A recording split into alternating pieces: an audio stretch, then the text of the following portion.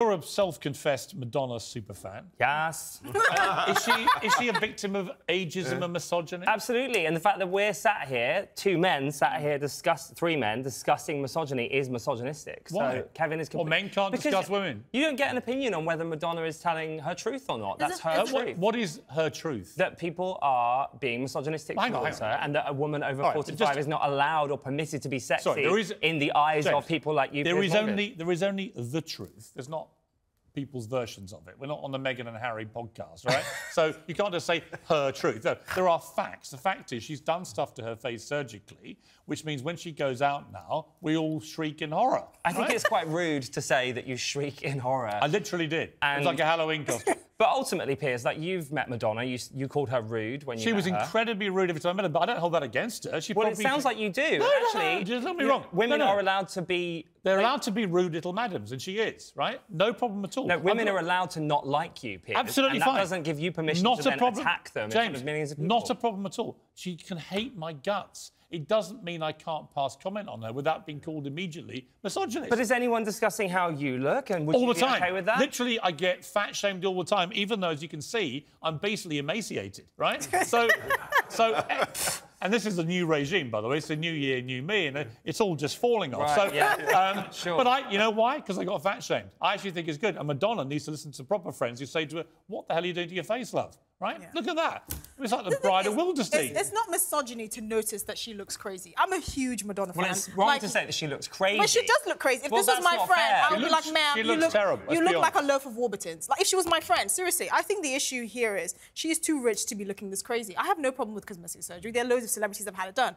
The aim is not to look crazy. I'm a huge fan of her, and I just think she's too established. She's too much of an icon to do this to herself what you're missing and then here blame it on misogyny. It's not misogynistic to notice. Is that she's telling you why, perhaps, in your opinion, she looks the way she looks. Which and she's crazy. been a victim. It's not crazy. She's not a mental health condition. Even you don't think she's a victim. I do think she's a victim. Of misogyny, of ageism, of people like you saying she's not sexy and that she's not permitted to be sexy in her 60s. I didn't say she wasn't sexy. I just said that when someone is that desperate, I mean, she releases picture after picture of herself naked, lying under beds, you know, all sorts of kissing toy boys.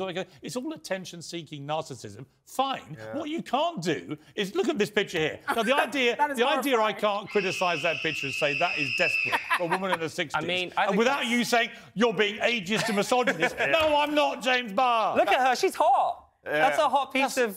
I mean, that looks like a dead cockroach. No, imagine if that was your great-grandmother, which, by the way, she's old enough to be. It's honestly like a... It looks like a crime scene, doesn't it? That's what it does. Yeah, it looks like a squash. If that was... I don't know if your grandparents are still alive. No, sadly, my nan is not here anymore. But imagine if she was and that was her, and she released that picture. I would love that. Really? Yeah, I've got friends whose grandmas are on OnlyFans. If like, my get out there. Had done that, I'd have to have a quiet word, right? I think you'd probably be feeling a little uncomfortable, but mainly because you might be finding it attractive. Here's my point. I don't think you can behave the way Madonna behaves and not expect criticism. To then play the victim when you deliberately provoke people, I think is absurd. It would be like me playing the victim when I give it out large with my opinions and then say, and someone says to me, "Oh, stop being so disgusting, bitch." Oh, my God, I'm a victim. No, don't be ridiculous. Look, I see a lot of it as embarrassing. I look at Helen Mirren, who I think must be a bit older and is really sexy in a very different way. But some of the criticism she gets is motivated because of her age and because she's a woman. Because she gets more criticism than blokes. She wants to play the 25-year-old sex part, and she's 64, right? And I'm sorry, Esther, but I would say the same about Mick Jagger when he's overdone it, the old, strolling bone thing on stage. It's like, come on, mate, put it away. And he needs to stop having children. Look, I don't think it's misogyny to notice when someone's acting nuts, right, or looking ridiculous. I don't think you can say that she's nuts. As a huge fan of Madonna. She doesn't need to do this. She is a bit nuts, James. Come on. She is, and I like that about. Look, listen. No, so sane person behaves like that. She is Madonna. She's an icon. She will always be an icon. This is completely unnecessary. And it's not ageism or sexism or misogyny to notice that this is unnecessary. But by the way, look, James, here's the point. You bought tickets to her concert. Millions of other people have and will. It'll be a smash hit. She's not a victim. She might be many other things, but all this does is fuel this sort of furore around Madonna, and she'll make even more money and sell even more tickets. But it's just the playing the victim which got my goat this morning. It's like, Madonna, of all things, stick it back to me, call me a rough old English twerp, whatever you want to call me. I don't care. I don't care.